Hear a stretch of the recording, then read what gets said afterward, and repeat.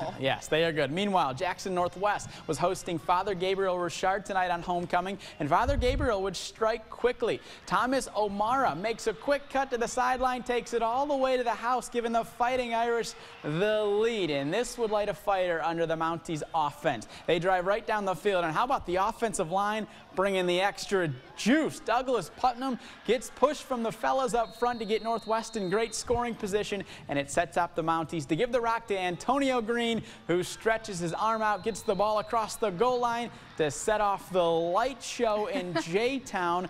There it is. Northwest led by 1 at halftime and goes on to beat Father Gabriel Richard 23-14 for its 3rd win of the season.